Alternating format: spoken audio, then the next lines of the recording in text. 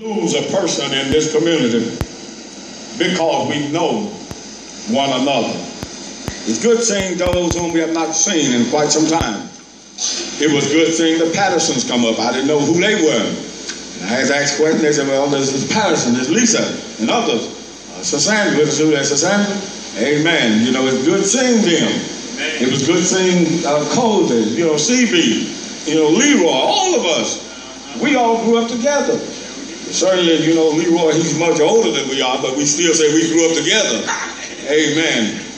We certainly think about Freddie upon this day. You think about your brother, your uncle, your cousin, your friend.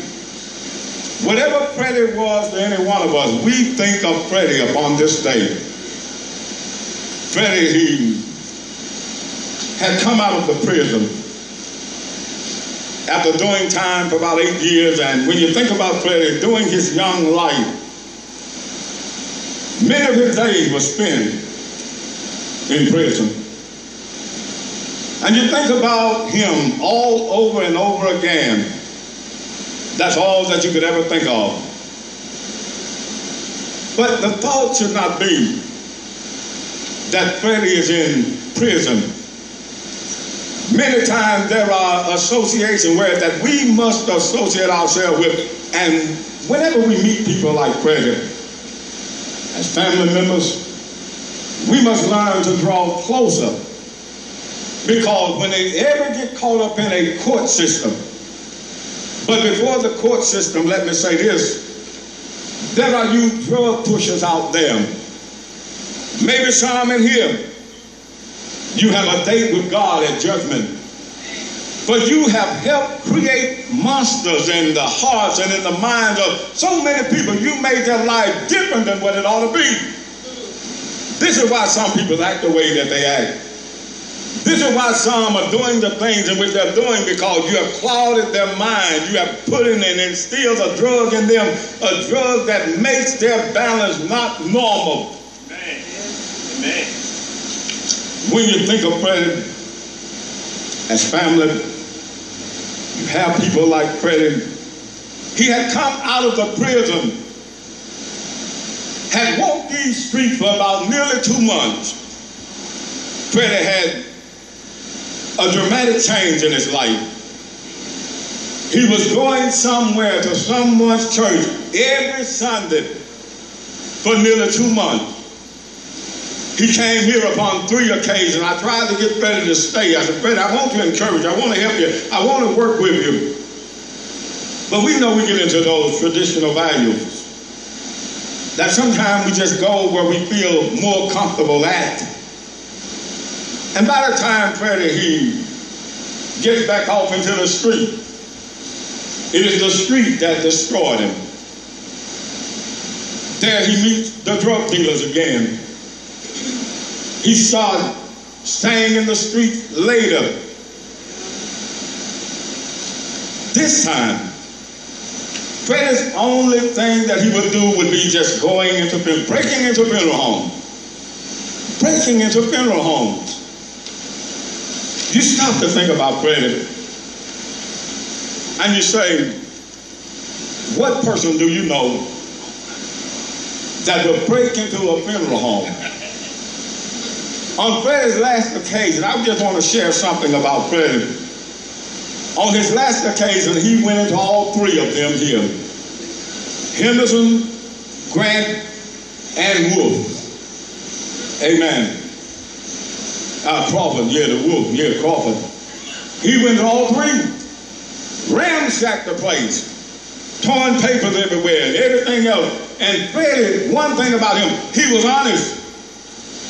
If he did something, he would say he did it.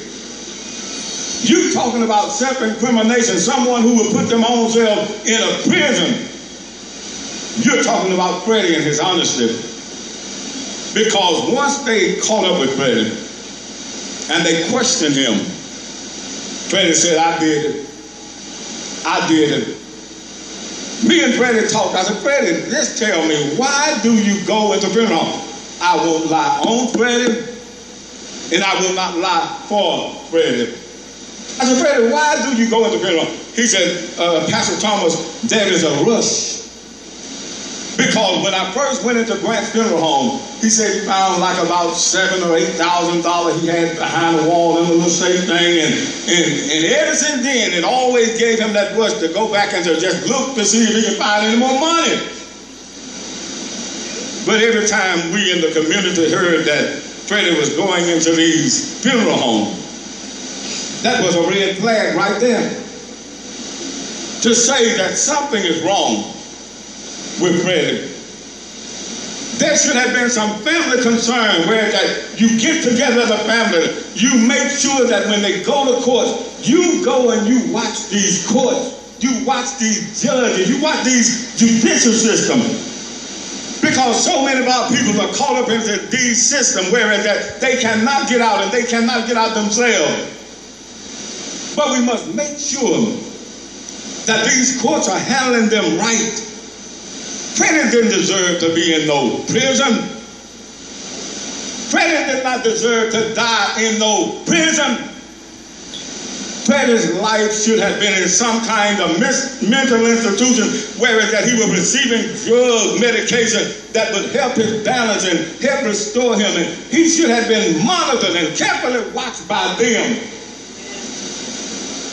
But when the system threw him away, I taken Freddie to court on his last freedom. The judge ordered during the time of the sentencing, he said, I will give you 15 years. And I looked at Freddie, and I just shook my head. And I'm knowing that he was caught up in a system where that he could not free him. Freddie was just like he was on some kind of a roller coaster that many of us seem to just be on, and it's just so hard to get off of it. You hope somebody can just stop it from spinning, that you can get off. So Freddie, he found himself. I said, Freddie, you went first of all before the hardest judge there is. He's one of the hardest judges. I said, Freddie, I hate that he gave you 15 years. He said, Pastor Thomas, I needed that. He said, I can do it. I can do it. I said, Freddie, I hope that you come back being a better person. That you can get out of these streets and that you can quit going to these dealers and that you can just find a way to help yourself. Sometimes that's all of us need is just time away from others. Even if it's moving off at a distance, if we hook up with the same people, then we're getting in the same trouble. That's all Freddie needed. He needed to distance himself. He knew that he could make it, but time ran out.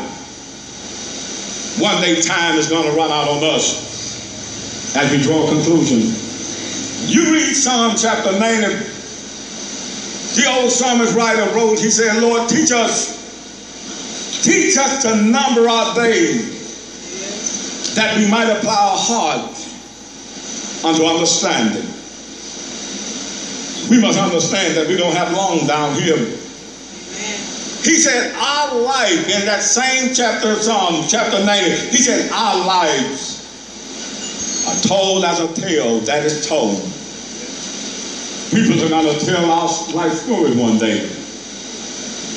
There'll be things that we will share with others that we will not share with no one else. And when the time comes, they're going to be upon one of these same stages and they're going to be talking about you. They're going to be talking about you. They're going to be talking about you. They're going to talk about me. But let these things be the truth. Let them be rightly spoken of.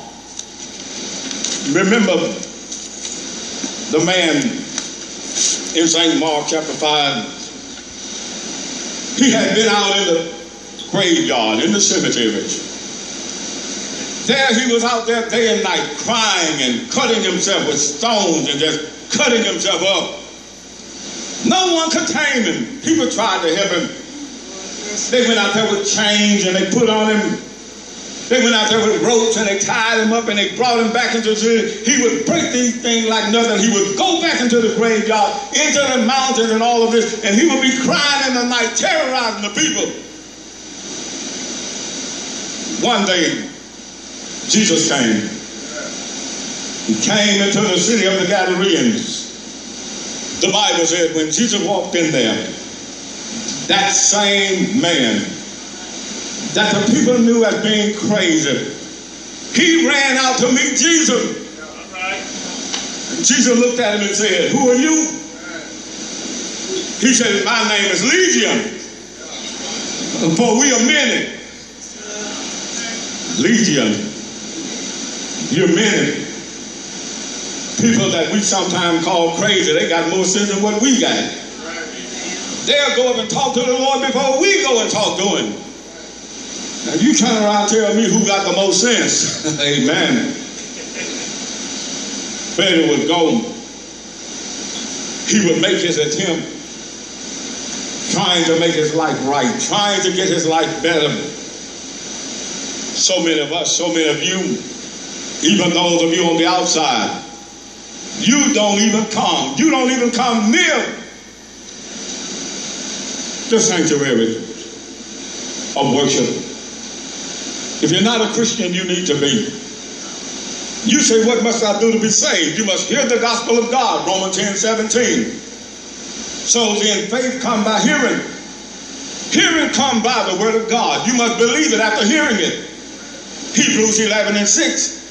But without faith, it is impossible to please God. He that is coming to God, he must first of all believe that God is, and that he's a rewarder of them that diligently seek him. You must repent of your sin. You say, "What is repenting?" Repenting is giving up whatever is stopping us from being right with God. Luke 13